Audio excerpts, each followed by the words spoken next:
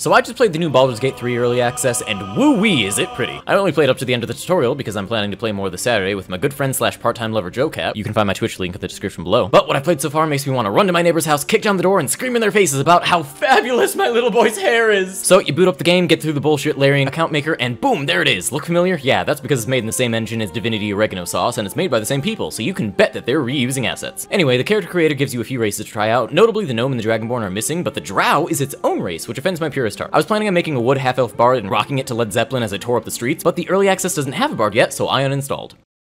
And then after I reinstalled, I decided to play a charlatan half-drow rogue with blue skin and pink hair because Bubblegum Pop is the new edgy. After making my OC, I was ready to load in, but the game stopped me to ask what my potential dream date would look like. Who do you dream of at night?